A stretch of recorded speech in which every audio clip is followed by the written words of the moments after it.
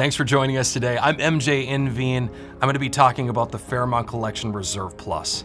So what is it exactly? It's one of the greatest hoards to ever exist in US coinage. We're talking about United States gold coins that have somehow survived the melting process in 1933 and were moved somewhere overseas and somehow saved from that process is truly a miracle and a great mystery. And the coins that were gathered in 1933 were then melted and put into bars that are now residing in Fort Knox. And these were missed. These were saved and held in a place that they didn't lose any visual appeal. I mean, it's absolutely astounding that I'm seeing something that looks like it was freshly struck. And I'm beyond excited to share with you what we have today. So to get right into it, what can you tell us about the Fairmont Collection? Well, it's all gold coins. We'll start there. So it's all gold coins struck by the United States mints, pretty much all from 1835 up through the early 1930s. So in 1933, as you know, the US government bans the ownership of gold by private citizens. So gold coins tended to kind of go into hiding at that point. A lot of them ended up in bank vaults. There was a special sort of cutout in the law for numismatic coins, in other words, coins that collectors liked, because FDR, Secretary of the Treasury at that point, was a coin collector. Oh, that's amazing. So tell us a little bit about the rarity. Like, sure. Obviously these coins, many of them are melted down, you know, they come back into the fold, but this hoard specifically, like, yes. What's its rarity like? So in terms of rarity of these gold coins, so there's basically two kinds of rarity in the world of coin collecting and numismatics. You've got empirical rarity, just how many were made. And that's very, very easy for everyone to understand. Something that had 500 made is rarer than something that had 500 million made.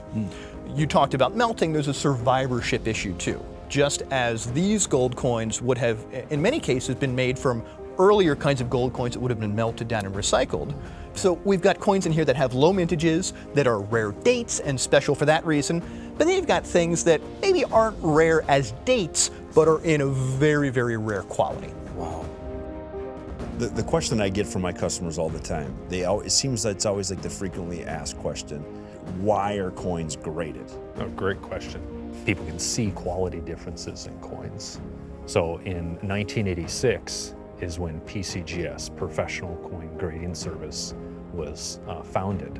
So it's been nearly 40 years now, and they've graded millions and millions and millions of coins, and they're one of the preeminent top third-party or independent grading services worldwide. Coin grading comes down to three primary factors. The graders are looking at the strike quality. When the coins were manufactured at the mint, the press that made them, what was the quality of the strike? They're also looking at the surface marks or the nicks and scratches on the coins because of how these coins were distributed or stored or transferred. And then the third element is the luster or the eye appeal of the coin. And I think with these coins, and specifically this $10 gold Liberty that I'm holding, in this case, this is from 1881 in a mint state 63. A collector now has the opportunity, whether they've been collecting for 50 years or just starting today with this vintage gold coin.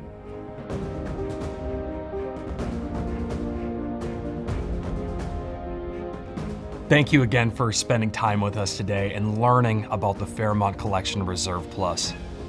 You can tell I'm obviously excited. Our experts are excited. I hope that you felt that as well, and that you got a little bit of information for you to be able to make an educated decision for yourself. We really think that this is going to be something you're going to be very proud to own.